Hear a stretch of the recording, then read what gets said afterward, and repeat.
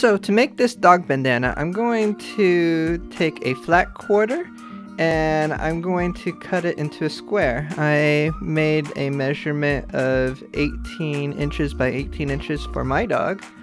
Once I cut that out, I'm going to put it and fold it in half and make sure the right sides are together.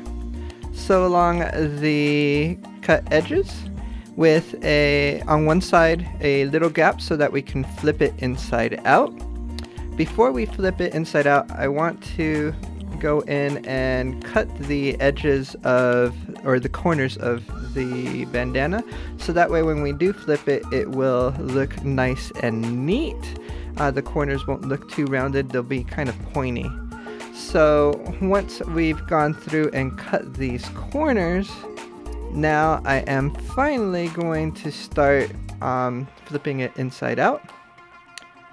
And once I flip it all the way inside out, I'm going to take my scissors and I am going to push the corners to make sure that we get nice crisp corners. Now I have the little gap that we left open. I'm going to sew a stitch really close to the edge to close off the fabric, make sure that it's completely closed off. And that is it. We have a fancy little bandana for our dog.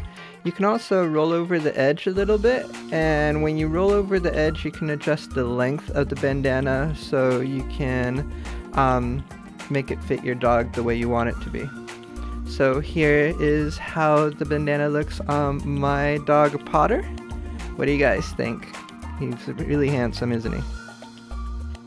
So I hope you guys enjoyed this tutorial, and if you did, please like, share, and subscribe. In the next video, we are going to be covering how to make this McCall's pattern P390 for my daughter. So we'll see you guys in the next video. Bye.